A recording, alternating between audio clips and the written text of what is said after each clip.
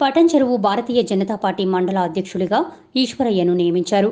ఈ నేపథ్యంలో జిల్లా అధ్యక్షులు ఎం నరేందర్ రెడ్డి, జిల్లా ఇన్ఛార్జి శ్రీవర్ధన్ రెడ్డి, మాజీ ఎమ్మెల్యే నందీశ్వర్ గౌడ్, మాజీ జెడ్పీటీసీ గడీల శ్రీకాంత్ గౌడ్, అసెంబ్లీ ఇన్ఛార్జ్ కరుణాకర్ రెడ్డి ఆధ్వర్యంలో ఆయనకు నియామక పత్రాన్ని అందించారు. ఈ సందర్భంగా నూతనంగా ఎన్నికైన మండల అధ్యక్షులు ఎల్వర్తి ఈశ్వరయ్య మాట్లాడుతూ, తనను మండల అధ్యక్షునిగా ఎన్నిక చేసిన జిల్లా అధ్యక్షులు నరేందర్ రెడ్డి, జిల్లా ఇన్ఛార్జి శ్రీవర్ధన్ రెడ్డి, మాజీ ఎమ్మెల్యే నందీశ్వర్ గౌడ్, మాజీ జెడ్పీటీసీ గడీల శ్రీకాంత్ గౌడ్, అసెంబ్లీ ఇన్ఛార్జ్ కరుణాకర్ రెడ్డి, జిల్లా ఉపాధ్యక్షులు బాబు రాజు గౌడ్, ఓబీసీ మోర్చా జిల్లా అధ్యక్షులు దేవేందర్ గౌడ్, మధుకర్ రెడ్డి, కావలి వీరేశం, రాంప్రసాద్, పుణ్యవతిలకు ప్రత్యేక ధన్యవాదాలు తెలియజేశారు. మండల స్థాయిలో పార్టీ అభివృద్ధికి కృషి చేస్తానని పేర్కొన్నారు.